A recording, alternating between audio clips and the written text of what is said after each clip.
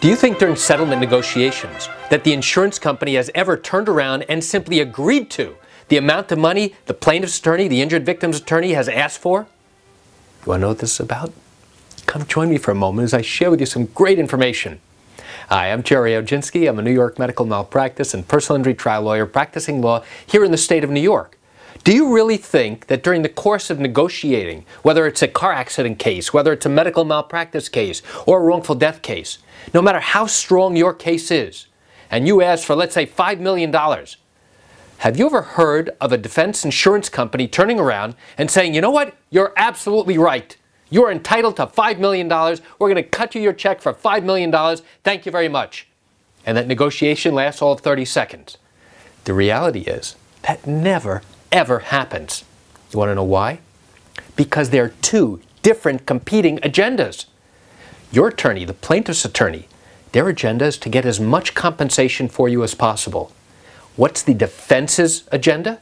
To try and limit the amount of exposure, the amount of money that they are required to give to you as compensation.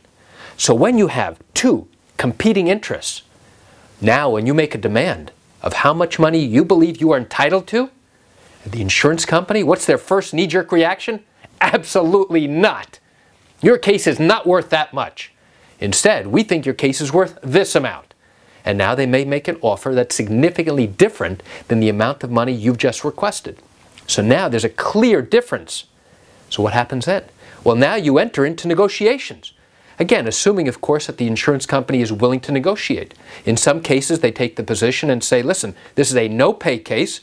We don't believe we have any legal responsibility here. Therefore, we're not going to pay anything unless a jury forces us to.